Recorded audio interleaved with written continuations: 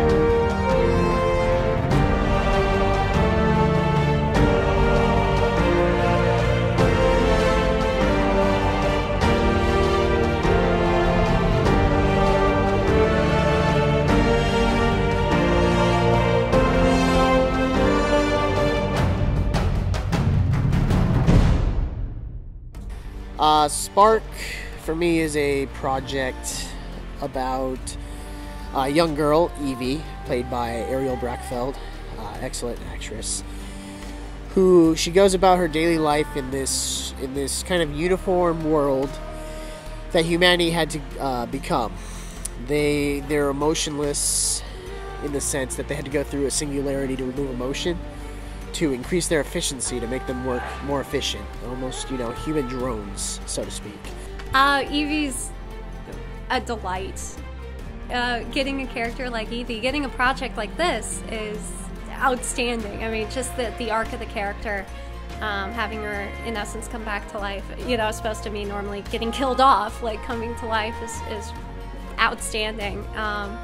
And having it be a happy message, having it be this kick-ass message at the end it's a nice change. At the root of the story, what it is I would say, if you were to awaken one day and deal with emotion for the first time, have to learn to cope with all these things at once, like 10 years from now down your life when you're in your 20s, how would you deal with that? And that's the story we have here. The character is basically a human robot, or even more emotionless than robots now. I have a relationship with the other character in the short film, and her name is Evie, and she becomes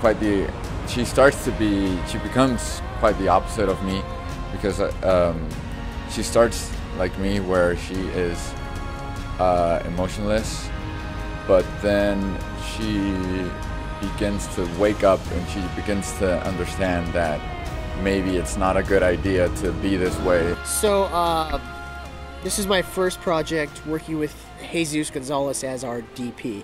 We've worked with him in the past as our gaffer and other positions in the camera department, but never as our DP.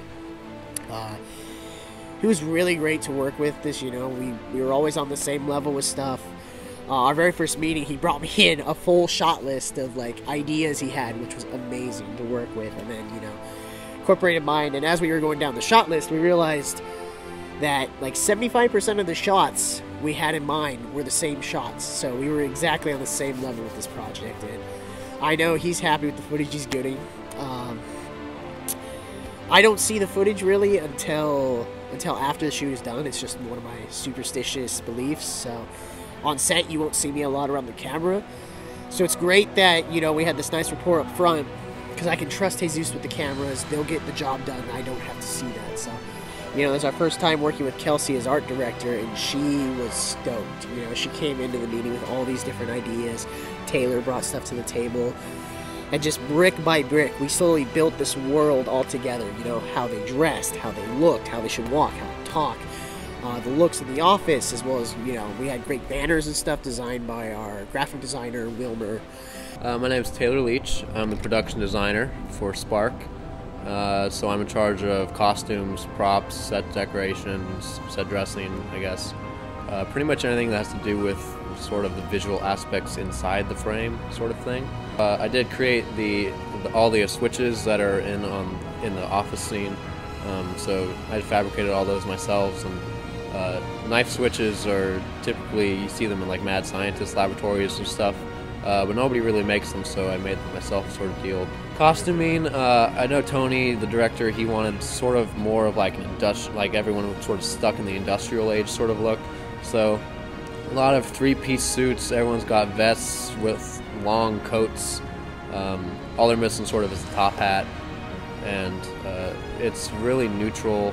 It's colors, browns, grays, blacks.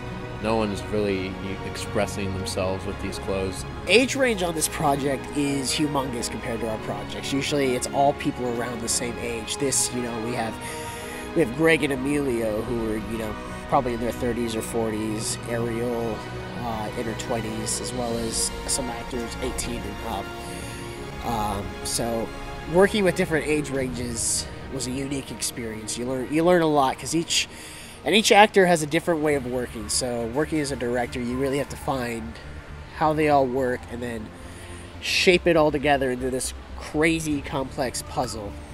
My name is Emilio Palame, and I'm playing the role of the supervisor, who's a very stern and unemotional person in this world that Anthony's created. Because there's no emotion, and the way my character fits into the story is I'm sort of a governor over that emotion, to make sure that my workers are just working unemotionally and that they're just doing their job, kind of like a cogs in a wheel, if you will. John has a secret because he's already awakened his emotional life, unlike all the other characters in this movie, because it's not really allowed. It's not a part of society. There aren't any relationships. There really isn't. It's just work. It's just work and sleep, and everyone's content with their role, except he has this terrible secret, and he's very, very good at covering it up. And then comes the one day when he thinks he's actually been found out and discovers he actually has an ally in Evie. Emotional scenes are probably one of the hardest things, I think, to shoot. It looks so natural a lot on movies when you see them done, but you really have to build up that rapport with the actor or actress that you're working with, so you trust each other. Although the director yourself, most times will say, are not crying on set along with the actor or dealing with their emotions, you're still in that same sort of emotional state. There's kind of like this unity link that happens between you and the actor, So for me, for example, I'll send most of the crew out, keep them out of reach, send them down inside, have a break. So it's just me, the actress, camera, and sound. That's all that needs to be there. So there's less there. It's just us able to focus and get exactly what we want. The emotional range of it was what drew me to the project. I mean, again, waking up in a world without emotion, when as an actor you have to be so in touch with it. It's very interesting. It's very cool to play with that.